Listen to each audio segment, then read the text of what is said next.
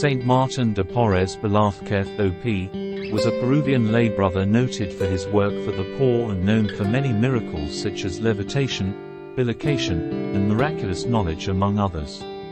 His feast day is celebrated every November 3rd. Martin was born in the city of Lima, Viceroyalty of Peru, on December 9, 1579. He was the illegitimate son of a Spanish nobleman, Don Juan de Porres y de la Peña, and Ana Velazquez, a freed slave of African and native descent.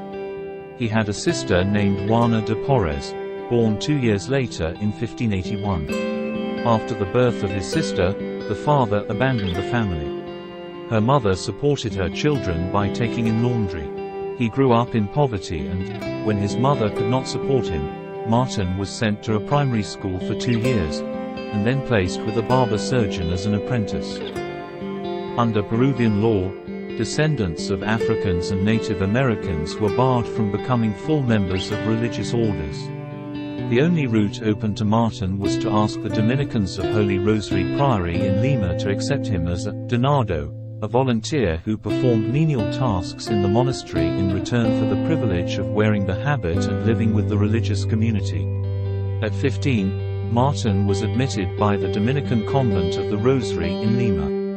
He was received first as a servant boy, and as his duties grew, he was soon promoted an almoner. He also took on kitchen work, laundry, and cleaning. After 8 years of Holy Rosary, the prior Juan de Lorenzana decided to permit Martin to take his vows as a member of the Third Order of Saint Dominic. However, not all of the members accepted the decision of the prior. In 1603, Martin was allowed to profess religious vows as a Dominican lay brother. When Martin was 34, he was assigned to the infirmary where he was placed in charge and would remain in service until his death.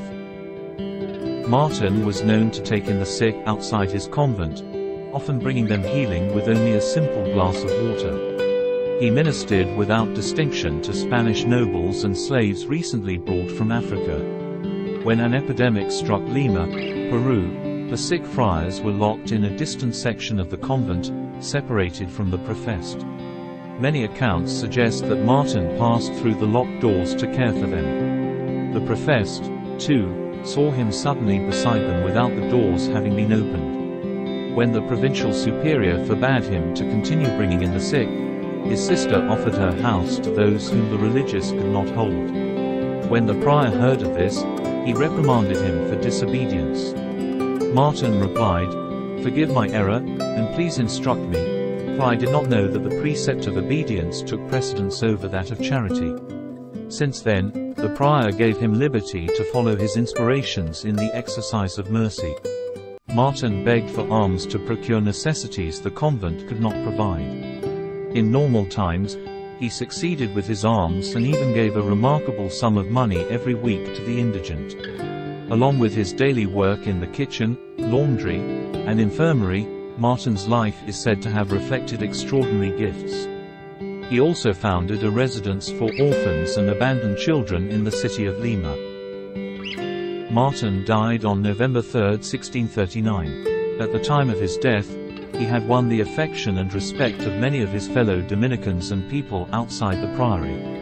When the body of de Porres was exhumed after 25 years, it was supposedly found intact and exuded a fine fragrance.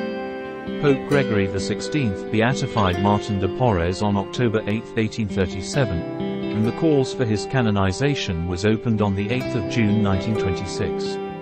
Pope John XXIII canonized him in Rome on May 6, 1962. He was declared to be the patron saint of people of mixed race, and of innkeepers, barbers, public health workers, and more, with a feast day on November 3rd, also commemorated in the calendar of saints of the Church of England.